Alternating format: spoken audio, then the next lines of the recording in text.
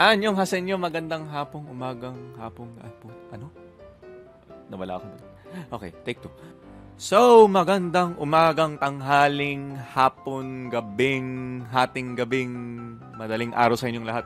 You're here with me, Alex Corner, and welcome to the Trading Comedy where anything is an opportunity if you know where to look. So, life update muna tayo. Bago tayo mag-tackle about sa trading template na ginagamit ko. Oh my God! Our Facebook page reached 400 plus likes. Thank you so much. So, halos 2 months ko na ginagawa to. At organic lang lahat yan. Walang sponsored. Oh my golly. Thank you guys for supporting this cause. And then, YouTube update naman tayo na kailang subscribers na ako for today. Oh my God. 167 subs na tayo, mga sir. Mga ma'am, sir. Tapos, ano nangyayari sa Alex Corner channel ko, mga kyate? Kung pwede lang ilipat tong subs na to dito, oh. Pa 1,000 na sana. Pero yeah, subscribe na rin kayo sa music channel ko para naman ma-monetize naman yung mga covers ko. Sayang naman. Para dagdagan na rin. Dagdag sahod sa sarili ko. Yes! So yun, I know guys why you're here. Recently, nababash ako sa Instagrams lately. Ang daming mga nagko-comment ng kung ano-ano sa akin na puro daw hula analysis yung ginagawa ko. Ay, ganyan. Walang mapapala yung hula analysis mo. Ayun, so medyo na-stress na ako sa mga nangyayari. Feeling ko kailangan ko na ilabas tong video na to. And explaining how I do this template that I'm using that I kinda merged with multiple templates. Basta i-explain ko. So, ito na yung tatalakayin natin for today. Since ang tagal ko rin hindi masyado nakapag-post. Kailangan na natin ilabas. So, here is, without further ado, this is my heaven and hell. Yan! Yan, kita yung hashtag. Ayun, no? So, yeah, I'm gonna explain my template, my trading template, which is actually an inspiration of Bebemon system by Spyfrat. Kung nakuha niyo yung slide niya sa Investa Summit last year na napulot ko kay Money Growers, na napulot niya dun sa, basta gets nyo na yun. Tapos inspired din siya sa ZFT template. Kung familiar kayo sa moving averages, yung 20, 50, 100, yun. It's kinda the combination of the two. And some fake concepts na pinag-isipan ko. Ayan, kaya meron akong dyan hashtag fake Darwas box. So, makikita nyo yun mamaya. So, hindi ako mag-represent na lang ng PowerPoint, Jojo, kasi feeling ko maboboard na lang kayo. Rekta na lang tayo sa chart para intense. So, baba ko lang tong chart. Wait lang. Tanggalin ko na tong intro, ko. Ayan, dito na tayo. Rekta na. Charting na tayo agad. So, itong mga tao na to, isipin nyo na lang mga entry point ko yan. So, how does the heaven and hell work? Syempre, bago tayo dyan, before we proceed there, I'm gonna explain first yung mga pitfalls ko. Ay, hindi naman pitfalls, parang mga naging struggles ko for each template na ginagamit ko dati.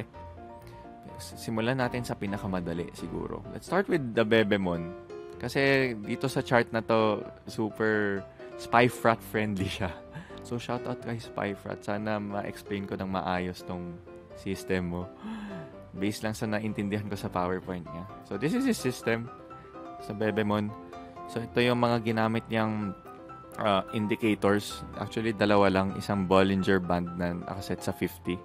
Tapos, 0.2 yung multiplier. So, pwede niyan iset sa Instagrams. And he's using an RSI 30. So, actually, mamaya explain ko sa template ko bakit ko sinali to. But anyway, this is basically how it works. So, this is the Bollinger Band. Usually, yung mga ginagawa ni paring Spyfrat, maghahanap siya ng parang range. So, ganito yung usually ginagawa niya. Parang magpa-plot siya dito na parang range. Tapos, yung parang indicator niya dito, pag nakita niyang sumisikip yung sumisikip tong mga band. Ito, yung Bollinger Band. Usually, yan yung time na papasok siya. Tapos, yan, biglang boom! Pasok, parabolic. Kaya rin siya may RSI, guys. Ito yung ginagamit niya pang monitor. Tapos, ito rin magiging exit niya. So, assume tayo, nagpasok tayo dito. Lagay natin tong mini Dante. So, dyan ka pumasok, diba? Tapos, yun yung trail stop niya. Tataas yun. Tataasan! Tapos, mapapansin niya dito siya mag-exit. So, ilan percent yun? Tingnan nga natin kung ilan percent. Pag ginamit natin yung system niya. I think this is more for like momentum traders, ganun. Sa mga gustong humabol ng uptrend, tingnan natin. Ayun, oh my God. 140% to. Tapos pwede na siya mag-exit dito. Ayan, this is a good template. Ang ganda rin ng system ni Spyfrat. Pero, hindi siya compatible sa akin eh. Not all the time. Kaya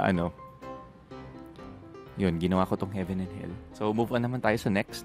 Para malang makita niyo yung mga differences ng bawat template. Baka kasi mamaya hindi pala compatible sa inyo yung heaven and hell na i-explain ko. So, I'm gonna explain really briefly yung mga ginamit ko dati. So, ito naman isa ZFT. Ito yung madalas kong ginagamit dati. So, kung tinignan mo yung mga previous YouTube videos ko bago ko na-discover tong template na to, ito talaga yung ginagamit ko. So, if you're a trend follower, like gusto mo lang pumasok to ride the trend, default mo usually pag ZFT ka, papasok ka above this line. Kunwari, dito na lang 20 MA para mabilis.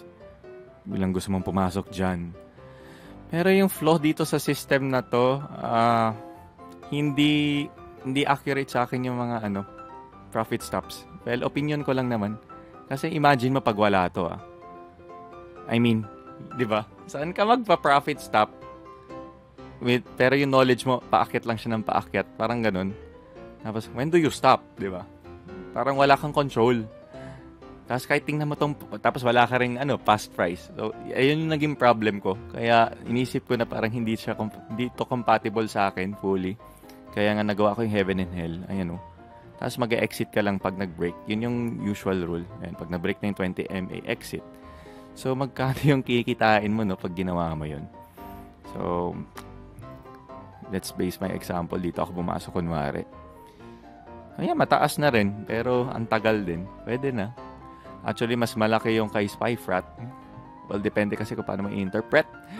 So, ito naman pag trend follower ka, pwede nyo gamitin tong template na to. So, di ba? Sabi kasi, super crash course ko lang to i-explain. Pero yun, let's proceed to my template naman.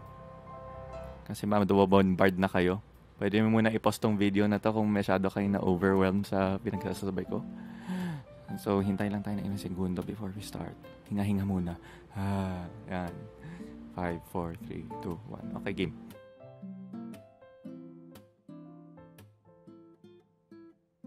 Plot ko na yung chart ng Vita. Pag manalo tayo dito, power!